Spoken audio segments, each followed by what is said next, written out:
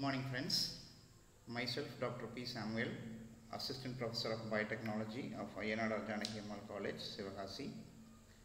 So, in the video tutorial, we are going to discuss about the metabolites from marine microalgae.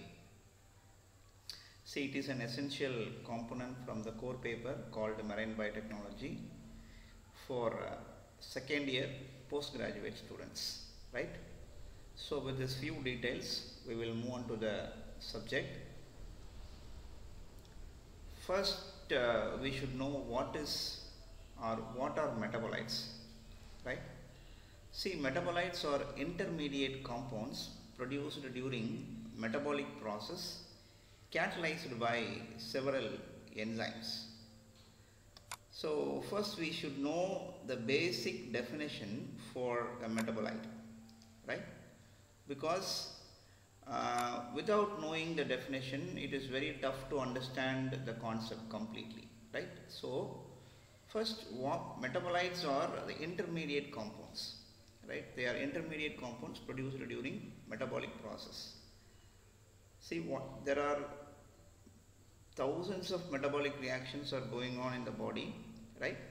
So during those metabolic reactions or during the process, starting from the beginning to the end, right? So from the beginning of the reaction to the end of the reaction, there are several compounds are produced. So those intermediate compounds are called as metabolites. See, in the marine ecosystem, the organisms are subjected to stress, right? Actually, marine ecosystem is a very beautiful ecosystem for research. Why? Because the organisms are very, very different, because they are subjecting to stress like high salt and high pressure, right? Salt loving organisms are called as halophiles, whereas pressure loving organisms are called as barophiles. So this is a very basic thing you have to understand, right?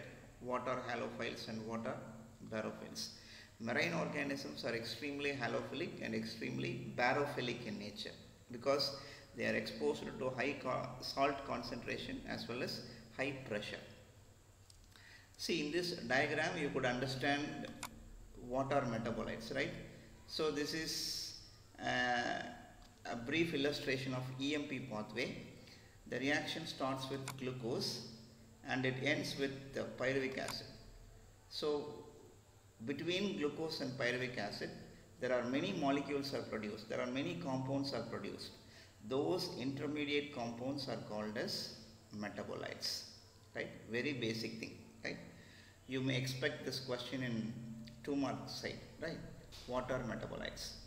So you are supposed to write metabolites are intermediate compounds produced during metabolic reactions.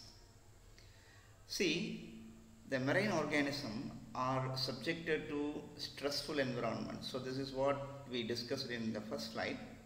So during this condition, during the stressful environment, the organisms produce unusual compounds, right? So the compounds produced by the organism under stressed stage are very special, right? They are attracting many researchers, right, for its unusual features, right? They are attracted because of its uniqueness, right? These kind of compounds are not present in the organisms of terrestrial ecosystem. This is very unique to marine ecosystem, because again I want to stress this point, marine organisms are subjected to extreme conditions, right? So these unusual compound attract the attention of scientists all over the globe, and there are two types of metabolites. This is a very fundamental thing and very important thing you should understand, right? There are two important types of metabolites. They are primary metabolites, another one is called secondary metabolites. See, these things are very, very important, primary and secondary metabolites. And what are primary metabolites? So primary metabolites, it plays its role in the biological system is concerned with growth, development and reproduction of the cell. See, primary metabolites are dealing with these functions. They are required by the cell for its growth, they are required by the cell for its development, even it is required for the cell for its reproduction. So this is the role of primary metabolites. In terms of secondary metabolites, it is derived from primary metabolite, right? As the name suggests, it is derived from primary metabolite. These are otherwise called as competitive weapons, right? These are otherwise called as competitive weapons. This you have to understand. The unique name given to secondary metabolites is they are competitive weapons. They are derived from primary metabolites, right? See, this is the database where you can find a complete profile of metabolite extracted from seaweed, right? You can also have a look at this, or you can also access this website for acquiring more details about metabolites, their structure, their origin, their role, everything, right? So as I told you in the very first slide, and this presentation is dealing with the marine microalgae, right? So what are marine microalgae? So they are one of the significant component of the food chain or food web of the marine ecosystem. See, they are very important component, and they are being exploited as the source of food and medicine. Why they are focused by human beings? Because they are focused by human being because of its role in food and as well as in medicine industries. They produce variety of compounds ranging from steroids, fatty acids, polysaccharides, right? They have various roles, right? That is why it attracts the researchers to do active research in the thrust area, right? See, these are all some examples of commercially important microalgae. It starts from the most common one called Dunaliella, right? Chlorella, Hematococcus, Spirulina, right? And Skeletonema, Tetraselmis, right? Nanochloris. See, these are all the commercially important microalgae, which means these are all most familiar algae in the industry side because of its uniqueness. So let's see their role, right? Let's discuss about its role in various areas. So microalgae in diet, it is spirulina. You know that it is an unicellular algae, and it grabs attention of millions of people across the globe. And it is known for many people because of its rich amino acid content. It is estimated around 62%, and it is also rich in vitamins like A, B1, right, B2 and B12. Even it is a significant proportion of phytopigments like xanthophyll and carotenoids, right? And the microalgae has significant role in diet also. And it produces essential fatty acids, example linolenic acid, which cannot be generally synthesized by human beings, right? To meet the global demand, it is measured about 1,000 metric tons of spirulina are produced annually because of its importance. See, linolenic acid, an important fatty acid which is not generally being synthesized by the body, so our body need it. So what we have to do is we have to produce it through the algae, and we can take it as a supplement, right? So because of its demand, right, there are about 1,000 metric tons of spirulina are produced annually. Fine. So the world's largest producer of spirulina is Hainan Simai, right? It is an enterprise in China. So out of 1,000 metric tons, 200 metric tons were produced by the China alone, right? Such an globally important microalgae, spirulina. A company based in Hawaii called Cyanotech, they produced microalgae under the name called Spirulina pacifica, right? This will be definitely asked in quiz, right? So Spirulina pacifica is the trade name given by Cyanotech, a company based in Hawaii. And pigments like phycocyanin, a blue color pigment extracted from microalgae, is being sold in the market under the trade name Lima Blue, right? Don't forget these names, Lima Blue, which in turn used as a blue colorant in cosmetics. Used in cosmetics. Importance. See, they have a role in food industries as supplements, essential fatty acid supplements. Even they have a role in cosmetics also. In aquaculture, there are more than 40 different microalgae are being given as feed to cultivable fishes. Feeding them with microalgae significantly increases their nutritional content. See the advantage. Feeding the cultivable fish with microalgae increase the nutritional content. It is also proved to raise the population of zooplankton, which in turn taken in by aquatic juvenile animals. Even small animals can able to take up the zooplanktons whose population is raised by the microalgae. Right? Microalgae feeding fishes have several advantages. Right? It prevents the accumulation of abdominal fat. Right? See the advantages of microalgae provided to fishes. It prevents the accumulation of abdominal fat. It provides better flavor, and it increases the consistency of fish flesh. Even it gives brighter skin to the fish. These properties will attract the people or will attract the consumers towards fish, so which increase the economic value, right? See, these are all the algae being used as a supplement in aquaculture industries, right? And one notable thing, growth rate of fish larvae seems to be raised by the carotenoids produced by Dunaliella and Hematococcus species, right? They have a significant role in the physiology of fish also. These microalgae seems to be raised by carotenoids, right? This will increase the level of carotenoids, seems to be raised by carotenoids produced by Dunaliella and Hematococcus species, right? So these compounds will increase the growth rate.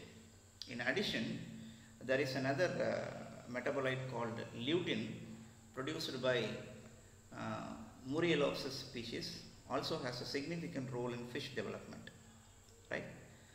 Other organisms like shrimp, salmon and trout respond positively in growth during the earlier stage if fed with astaxanthin. Astaxanthin is one of the derivative of carotenoids, right? See, these microalgae have significant role, right? That is why it is attracted by people from all over the globe, right? So it increases the growth of fish larvae, point number one, very important point. It increases the fish development, right? Point number two. And even shrimp, salmon and trout respond positively in growth, right? Finally, docosahexaenoic acid and icosapentaenoic acid these fatty acids of rotifers are increased by tetracelmis, which is another example for microalgae. See, directly they have influential role on aquatic animals, aquaculture. So this is why it is preferred by the people, right, for its economic value, right? It increases the skin tone, right? It increases the texture of the flesh. Even it gives better flavor to the fish, right? See, there are many roles are being played by the microalgae in aquaculture field, even in farming industry, right? Like in the case of pigs and poultry, pigs fed with microalga based supplements possess nutritional values, right? Normal pigs with pigs fed with microalga, they possess high nutritional value. They are immune response, they show good response to diseases, and they are which means what, they are supposed to resistant against some diseases. They are fertile in nature, and they can, we can grow them in controlled weight condition.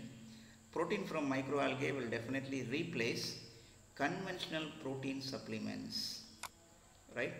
Microalgae itself enough, right? No need to provide additional conventional protein supplements, it itself enough.